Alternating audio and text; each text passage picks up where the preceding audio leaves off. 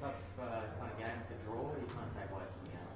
Draws are always so tricky. You kind of like, where did we win it? Where did we lose it? I think for us it was just our middle patch of the game. So our second and third quarters we didn't have the ability to convert our inside 50s.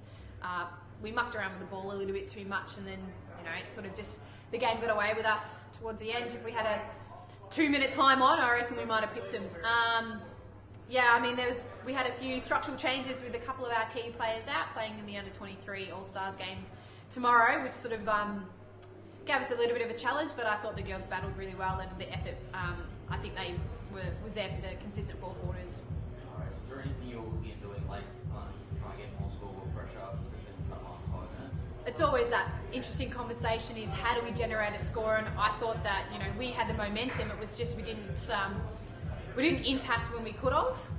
We had a couple of shots on goal that missed. We had a couple of opportunities that didn't go our way, and then unfortunately for us, we gave away a silly free kick, which allowed them to sort of convert inside their forward 50. So we tried to sort of maybe get Shiny up the field a little bit, but I thought we didn't get her up the ground soon enough. Alright, so Amy Wilman obviously had a great game today. 1 goal and 21 touches. Just being inclusion.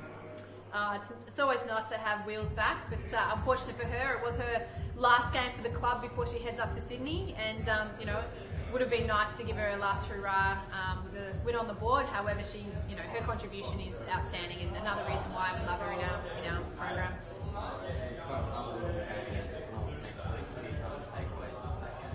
Yeah, well, I mean, the last time we played North, they sort of showed us up a little bit and played a possession game footy, so we've been working pretty hard on our ability to try and shut down those free marks or those easy marks, those uncontested marks. So I think for us it's just about getting back to our style of footy and defending up the ground rather than defending space. So I think for us again, we're just going to keep working at it. We've got a young group. We had 2 more debutantes this week, so again we're just going to continue to get girls into our program and really try and figure out the style of footy we want to play and how we want to defend, but then also sort of looking into the future for our program and our club. No worries, thanks, mate. Cheers.